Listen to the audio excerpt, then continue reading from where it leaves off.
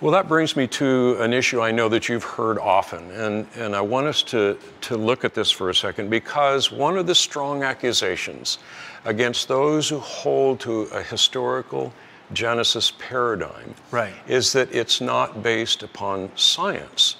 But that can't be true. Doesn't this paradigm also look at the reality of the physical evidence? Oh, of course it does. The problem with that objection, which I'm familiar with, is it's smuggling into the word science an assumption. And when someone says, well, you're not looking at it scientifically, what they're presupposing or smuggling in is you're only allowed to use physical processes.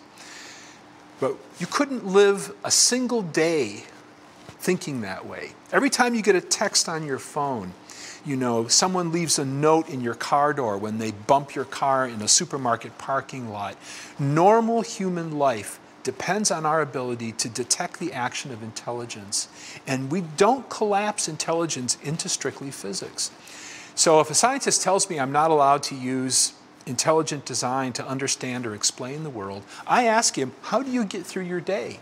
Right? Because you're doing it all the time, very reliably. Science in its deep sense, its original usage in Latin meant knowledge. We know that Stonehenge was constructed by an intelligence.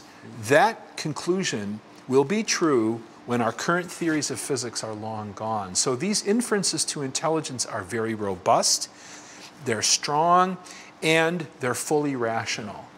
So I think that the objection that you mentioned is really misdirected, and it's question begging. Yeah.